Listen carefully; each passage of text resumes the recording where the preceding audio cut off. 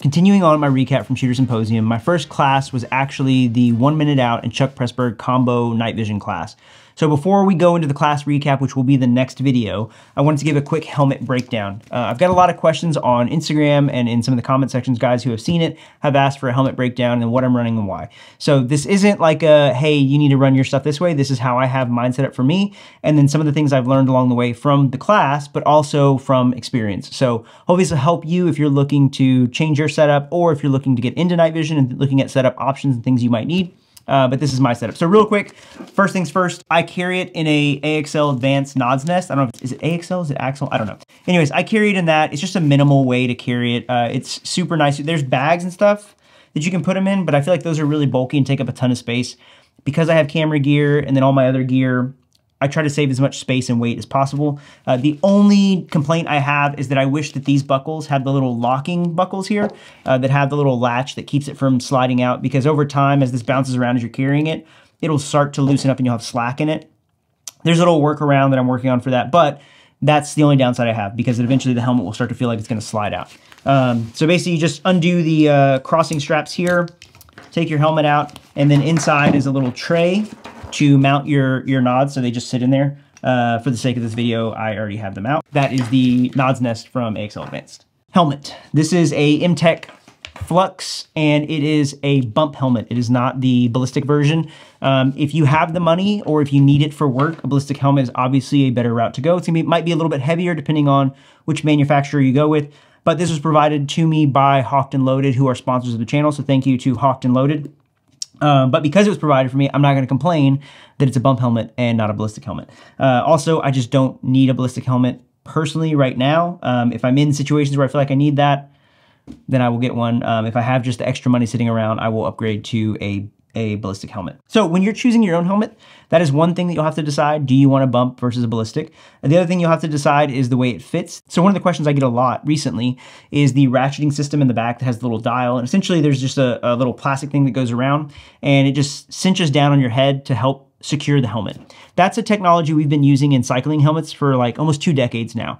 And it was designed to help keep the helmet from rotating around on your head or side to side. Because when you crash on a bicycle, you typically fall head first, and when people would hit, the helmet would slide and rotate off. So to alleviate some of that, they've made that, and that's now carried over into our helmets that we use for night vision. Now, I see a lot of guys use that as a replacement for a chin strap. They cinch that thing down super tight, and then they use that and just leave the chin strap loose. That's not the way to go. It's not what it was designed for. It was to help keep it from rotating, not to eliminate the chin. You still need the chin strap, because if you take a hit from underneath, or if like you hit a branch or something from above, it can still knock the helmet off and then drop your nods hitting the ground, whatever. Could be very expensive. So it doesn't alleviate having a chin strap. It does just make it a little more secure, because if you've ever run around under nods or under a helmet with all the weight, as it starts to shift and move around, when you go to throw your goggles back down, or if you have them down, you'll start to notice they're off to one side or they're up or down. And it just help eliminate some of that. So it's to help give a better fit, doesn't replace chin strap. Keep that in mind. Not necessarily something that you absolutely need, but some of you, it may be a feature that you want. But there are other options. So there's like a new pad that I think OpsCore or somebody else makes. And basically it just has this pad that goes in the back of your head, and it sits like this, like a little hook underneath. And it just grabs the back of your head so that the helmet doesn't shift forward, and it keeps it from rotating around as much. It'll still do it. There's nothing perfect that'll keep it absolutely locked in, secure, but it helps. So keep that in mind as you are fitting your helmet. Make sure you have a proper fitting helmet. Make sure it has the features that you want as far as how things lock into your head in the pads in the back, or if it has the dial. I have it wrapped with the Spiritus wrap. So this is one of their wraps they make for this helmet. They make them for a couple others as well. The reason that I have it on there is, one, the color matches my kit, right? So if you are somebody who's issued like a tan helmet, but your department wears all black, you can just take one of these wraps and put it on there. You can spray paint it as well. You can do a bunch of other things, but I like the wrap because the color, it hides the cables, and it gives me more mounting points for some of the things I have on there. So again, something else you'll have to take into consideration as you set up your own personal helmet. I like it because if I can wrap the cables underneath, I don't have to do them actually into the helmet and underneath the padding and all that. And it just reduces the snag hazard as you're going through like the woods, or if you're on little things, cables sticking out tend to grab on and grab a hold of things, and then it rips them out. And it's just a pain. So moving on from there, the things that I have mounted to the wrap are, so first I have the Costa Defense SRS, their little cable retention system. And the reason I have this, now the helmet does come with the little hooks here on the front and strap. You can use those if your helmet comes with them. Especially like these, you can use them and you can hook them into your goggles. The problem is if they break off, if they're down and they break off, that retention is gonna bring them straight back at you and they're gonna slap you in the face. If you have these two, because it's top mounted, if the goggles break off, if you're like turn and you hit something, somebody bumps into you, you catch a tree, whatever, it throws the goggles off to the side, it allows them to dangle, and the bungee hangs off to the side so they're not slapping you in the face. So I like this better. It will hold the weight of the goggles. There's a bunch of videos he has. If you go to Coast to Defense on Instagram, there's a bunch of videos where he shows like it's holding up guns. It'll hold up, so it will hold up the weight. It absolutely will, no issues. On the side, there is stashed away in here a little battery, and it's just one little CR123 that I keep in there just as a backup battery. It has slots for on both sides. I'm not a huge fan of running batteries exposed on there because batteries exposed in the elements tend to go bad faster in my experience, but that's up to you. Some guys run the thing, then it has all the little battery slots down the back. That's cool. That's up to you. You run it how you want to run your kit. But for me, I just have the one in there because I always tend to forget a battery in here, and it'll inevitably go dead, and so I hate that. So I keep them in there and just as like an emergency backup, but typically I have my little Theorem battery cell box, and I have all the batteries I need in there. From there, we have the Core Survival. This is their marker. So it has the IR, so this is the IR version, which it'll flash, it'll strobe, and then you have a constant on. This is useful like in class for me when we would go down range after we shoot our lines of fire. Everybody would turn their strobes on so that we could see where everyone was, so that once we come back and we're getting ready to fire the next string of shots, that we're making sure that there's nobody downrange, right? We want to be able to be aware of where everyone is at all times. And then once we get to firing, we would turn it off just so it's not, annoying anyone. Otherwise you have this flash, constant pulsing going. Then you have the visible version 2. This was actually designed to be when they jump out of planes, and got to work with Jamie. And Jamie was the one who actually helped design this. So he knew way more about it than I do. So if you're interested in it, or interested in knowing more about it, go check out 1 Minute Out, or check out TNVC. There's a ton of info on there as well. But you have a visible and an IR version to use it as a marker. Those features, the strobing versus the constant on, become more relevant depending on what you're doing. So guys who are in the military, who are jumping out of planes, or whatever team you're on, those become more important. But for most civilians, it's more so just to mark to see where we're at all times. So I have the little Theorem rotating piece, I forget what it's called, but just to rotate this light. And then I have a vampire light on the side. The reason I've gone with this versus, they have some smaller ones, that little micro lights that you can use if you're like trying to read something like paper or a map or something. Those work better. You can get them in red as well, so it doesn't disturb your night vision or your natural night vision. I just prefer this because there's a lot of uses for this. So if I'm hiking in the woods, I will use this to help see if I can see something down by my feet. So I can just turn it on, or actually let me turn that, it's on IR. I can turn the white light on and look down at my feet if there's something I need to see, pop my nods up and do that. I can also do it under IR as well. But I like that function, and it's brighter than the little lamp. I just don't find the little lamp useful for me and what I do. And the other thing too is, for some of you guys who are LE, or guys who do CQB a lot, you can also use it as an umbrella light. So basically when you're in the house, you turn it on and then you have the umbrella light where it's giving light bouncing off of the ceiling and not directly on everybody, or not directly into the eyes or goggles of the guy in front of you. That's just my setup. I like it. You can move it around. I really like the Theorem setup with the vampire light. There's a bunch of other options out there that you can use that work just as well, that may suit your needs better, but for me and the way that I use it, this works for me. Then on the front, obviously the Wilcox mount. I think it's pretty standard in the industry now. I think almost everybody uses the Wilcox mount, and yeah, it is what it is. I don't think there's a ton to say about it, but if you're gonna go night vision, get the Wilcox mount, the breakaway mount. It's the best mount on the market.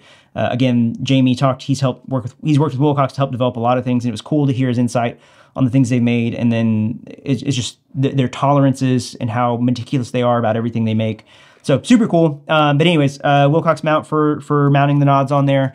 And then moving to the back, I've got the battery pack. Some guys use a counterweight, and I don't know, I just feel like that's unnecessarily added weight. I get why you would do it because the helmet wants to kind of like dive forward.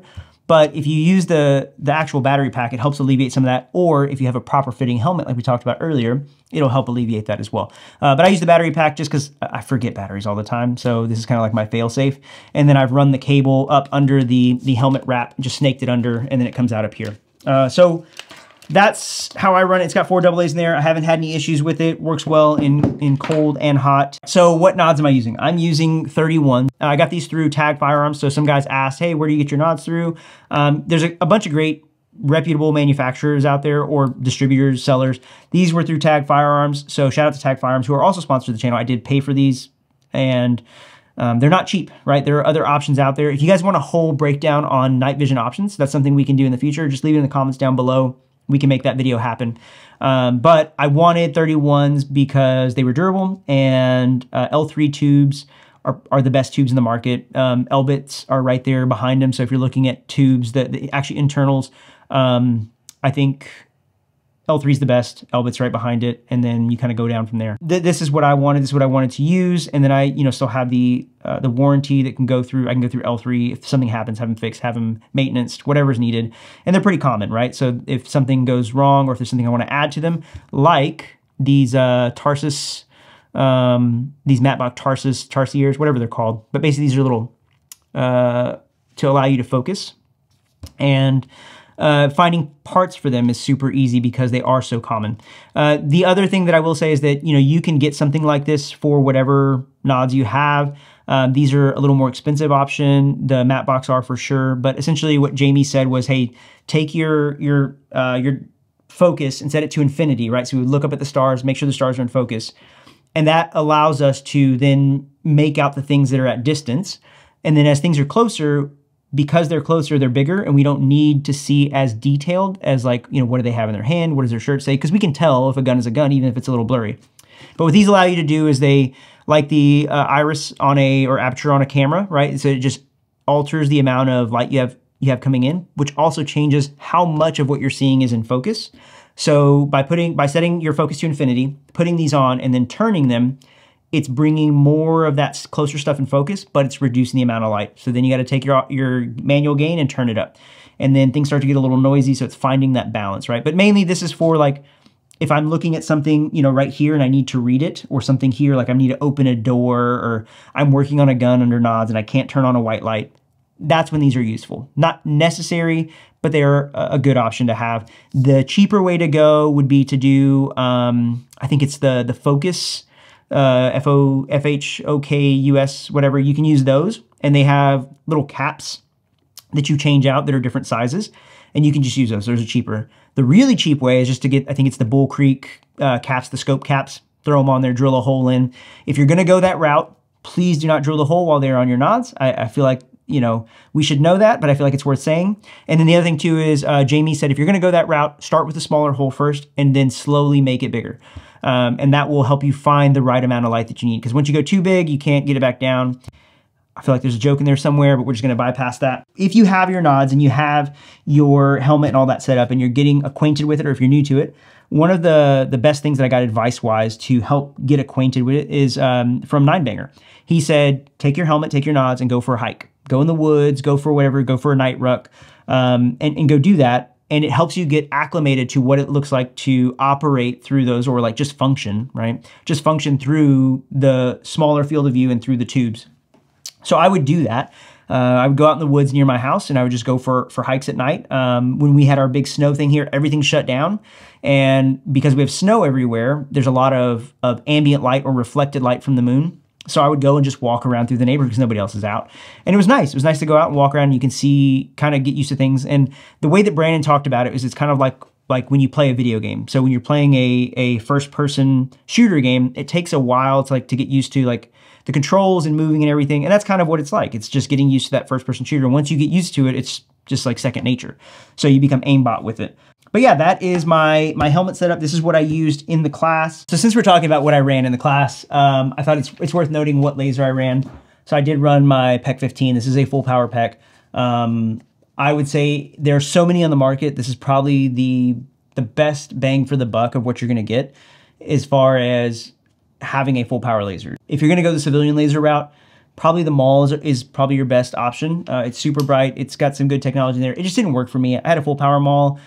The ergonomics didn't work for me. I didn't like the button placement and how I run my lasers. There's just a few things that I personally didn't like. Not to say you don't like it, not to say it isn't a great laser, not to say it won't work great for you. Just for me personally, I didn't like it as much as I thought I would, so I ended up getting rid of it. And I mainly use just a full power pack.